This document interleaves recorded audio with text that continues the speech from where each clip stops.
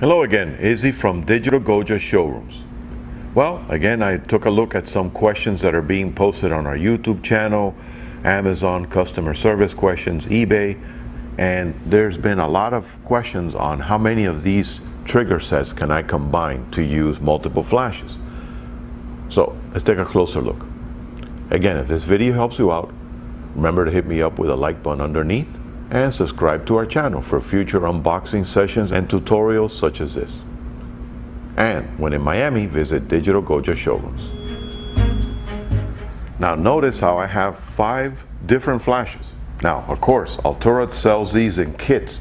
So if you buy a kit, you're gonna get 2 receivers and 1 transmitter. So here I pretty much have 3 kits going, and I even brought out, for just giggles, I brought out a really old Olympus flash that I own. Notice how these guys are all firing off at the same time.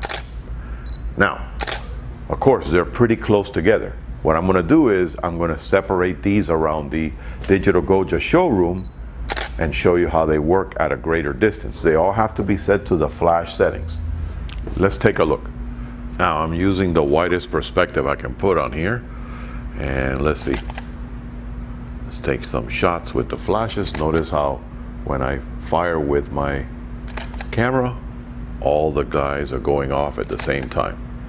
I have them spread out so you can see that it has a wide field of coverage. So honestly, if you want to work with flashes and triggers, remember this is a 433 megahertz system, so I wouldn't go much more than 5 flashes, but it actually works perfectly.